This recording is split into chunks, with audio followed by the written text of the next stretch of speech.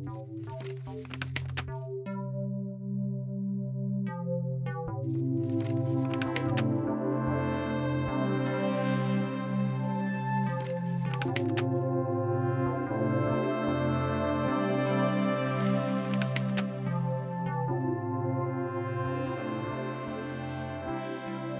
guys, so today I wanted to talk to you guys about the best digital camera that I've ever touched, in my opinion.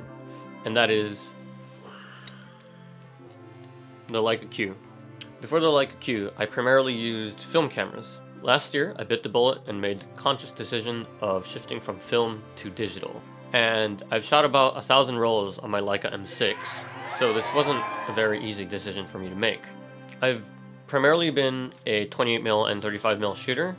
So after I've talked to many people, including a Leica Q user named Jesse Marlowe, he's an amazing photographer that I respect highly, and a couple other photographers, I decided to jump ship. I wanted to go through 3 things that I think the camera does astoundingly, and that I find very interesting compared to other cameras. I'm hoping that I can provide information that's a little bit hard to find online, so it's going to be a little bit more opinion-based. But bear with me.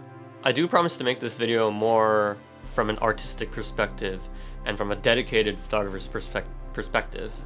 But just before that, can we just take one moment to appreciate how amazing the box is and how this product is presented?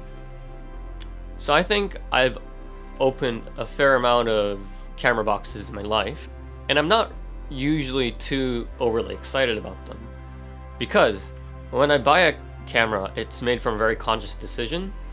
So by the time I've done the research and looked into what's good, and I buy it online or in the store or whatever, and I bring it home, then it's kind of like, yeah, this is mine, I'm going to use it, and it's going to be a tool. And that's how I feel about cameras usually. But this one, when I ordered it online and it came to my house, and as I was opening it, for some reason I felt really hyped about it, and I think it's because of how the box is presented. And it comes with many things that you actually need, like it comes with 2 batteries, which is great because the battery life isn't amazing. It comes with pouches for the accessories, and with this box, you see that? Look at that, wow. And you can open it like that. This is where the camera's in, or used to be in, and then it opens up like that, little drawers. In my opinion, it's just a brilliant package design. It's nice. So the 3 merits that I see in this camera are versatility, sensor and lens, which is basically the overall look of the image, and 3 is focusing. But a lot of it comes down to how versatile the camera is. So point 1 will be the most important point.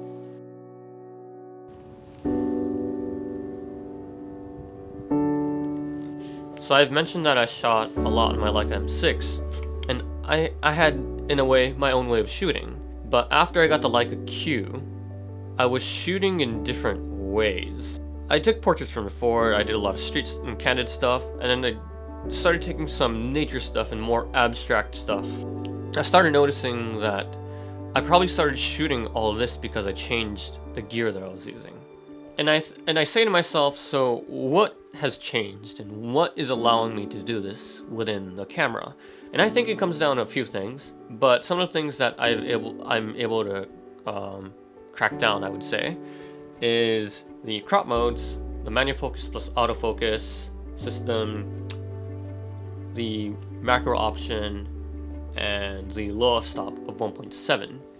And the thing about the crop mode is that, so because I always shot on the Leica M6, and I was very used to rangefinder, and I was using a 35mm primarily, my actually idea when I first got it, and I still do use this, is if I use the 35mm crop mode, I actually get something that looks like a rangefinder. I get this, it's an EVF, but still I get the box, and then I get to see outside of the box too. So that's how I shoot a lot. I use it at crop mode 35mm, and then I use it kind of as like a rangefinder. And when you have glasses on, it's hard to get the perfect rangefinder magnification, and it's really hard to dedicate yourself to one rangefinder. The low f-stop of f4.7 is amazing because at 28 millimeters, actually, if you have something like an f2.8 or something, it's not gonna be that blurry. And sometimes it's nice to have the option to get some nice bokeh in your image, especially if you're shooting on the crop modes of 35 or even 50mm. The macro, I would say I don't use too often, but it's fun to use it sometimes, especially if you're getting really close to subject, obviously. The manual focus and autofocus, I will be going through this point later. Point number 2 is the overall look, which is basically the sensor plus lens equation.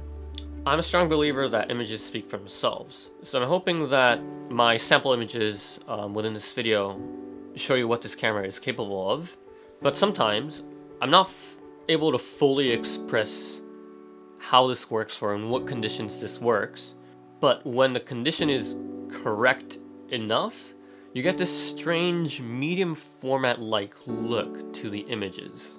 Another point I've noticed about the images that come out of this camera is how round the images are. It's hard to explain, but images look very round to me, but at the same time, they look hyper real. Like they're reality, but there's something more to it. Another thing is the very little distortion that this lens has. To me, somehow the images out of the Leica Qs can even look like a 35mm sometimes because there's a strange compression or lack of distortion. Obviously, when you shoot a subject up close for like a portrait or something, and if you get really close like that, then you see distortion just because that's the nature of a 20mm lens. But when you're shooting from, mid-range, or when you're shooting street stuff normally, then yes, there's basically no distortion, and it even, at least in my opinion, has this compressed look to it. Maybe because it's full frame, so compared to maybe like Fuji's or the GRs, it looks a little bit more compressed. So at least to me, there's a little bit more beauty to the image. And the last point, but not least, with the overall look of the image is the color rendition. The colors on the Leica Q are really good. They can look good even in shadow situations, which is hard to obtain with digital sensors, at least from what I see. And obviously under correct lighting conditions, the colors are amazing.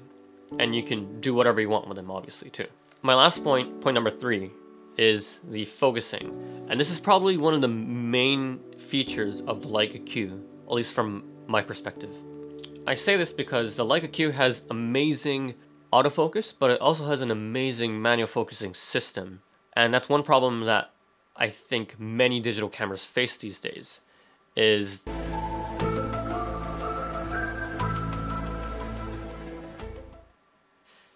so let me talk about an example. So Fuji, the X100 series, X Pro 2 series, the X Pro series, they are rangefinders.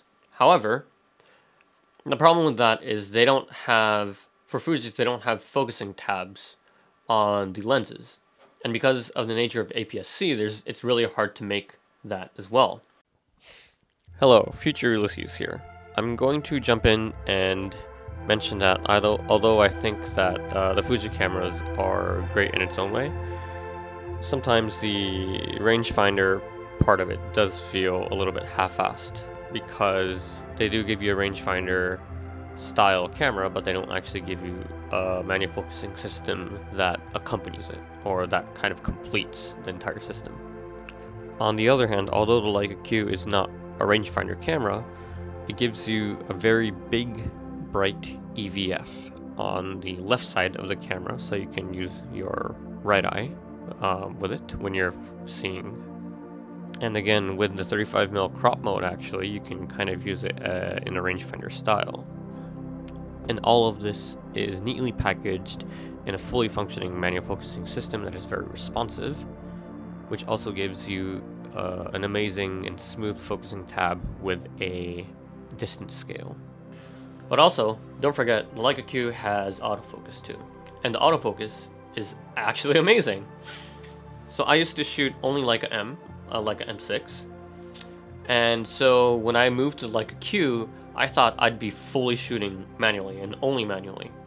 Little did I know that I ended up shooting a lot of autofocus now, just because the autofocus is just so fast on this camera.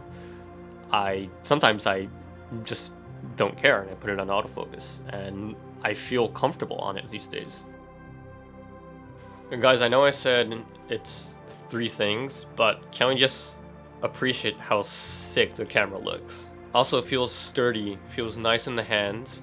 There's actually a thumbs, not up, but there's like this, there's a crease in the camera to put your thumb. And this is an amazing design, I think. It really holds well because of that thumb thing.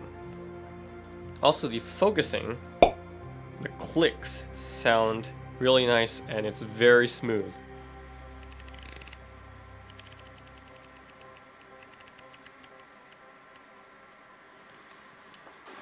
Nice.